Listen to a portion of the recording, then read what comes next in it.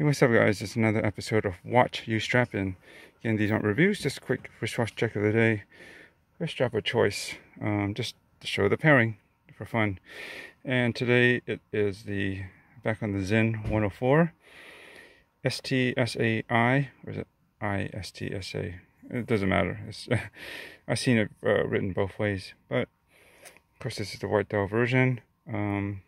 Off the stock, each fine link bracelet.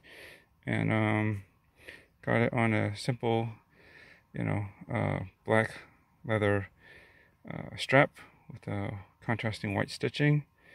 Pretty straightforward. Where did I get this from? I forget. I've used it on other watches, so maybe I have to look back at the other some other episodes that have this. But anyways, just wanted to get it off of a bracelet or NATO, something that I usually wear if I'm taking this to work, especially. That's easier to clean. I don't wear leather as much these days just because, I have to, when I go to work, I always wash my watches when I get back, and straps.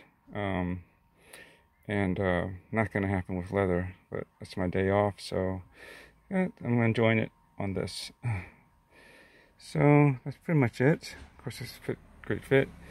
I think it matches and works. Nothing fancy, but it looks the part. And yeah, I normally was bored of black straps for a while. That's what I always used to have, and for a long time I never had any black straps. But kind of gone back into it and appreciate the classic simplicity of just going black. Anyway, that's about it. Check it from different angles. Further away, just some people like a more distant shot just to get it in perspective. The wrist and everything. Can't go wrong with the Sinn. Alright, later.